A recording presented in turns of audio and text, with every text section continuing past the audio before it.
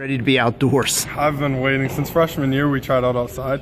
So my freshman year, I was like, oh, it's pretty cool. We start right outside, and then sophomore and junior year, we're inside. And now it looks like we're gonna be inside till like April, or through April, I should say. So I'm waiting because it gets old. We do the same thing every day. We try to mix it up, just fielding, hitting, and that's it. Can't really do much. With all the young guys that are on this team this year, has it been somewhat of an advantage for them to be inside?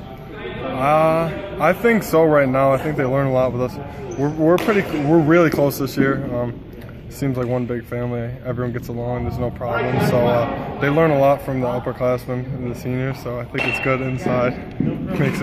I think it's good inside. Being inside, doing the same thing, getting reps. We have a big gym. We're lucky, so we can do a lot of firsts and thirds and things like that situations. So they gain some experience, but they need to get inside eventually.